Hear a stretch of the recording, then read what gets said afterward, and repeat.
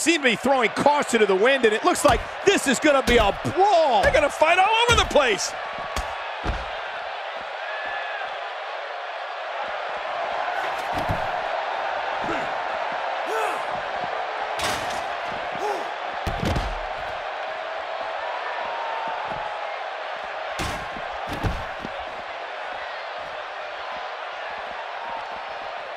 Ouch.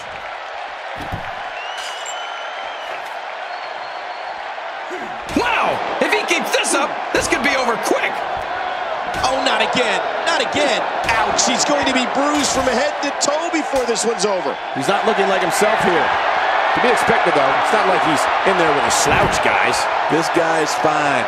Don't worry about him. Well said, John, and now's the time for one of these guys to take hold of this match.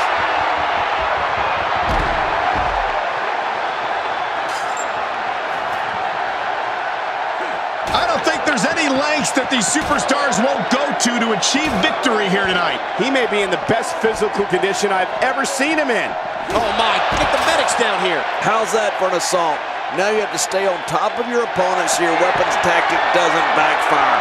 We all know what they say about karma.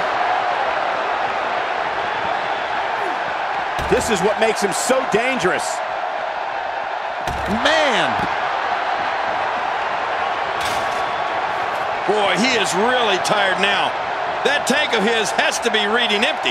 It has to be, King. But I still don't see him giving up.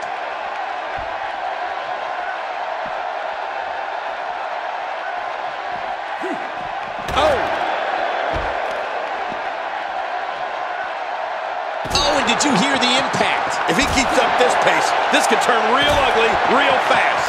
Ouch, he's going to be bruised from head to toe before this one's over. I can't tell if that's a cut or a broken nose, but either way, the referee might need to stop this fight. What an attack. Take it from me, there's never a good place or a good time to get hit. WWE's not like other sports where you call a timeout after a major hit.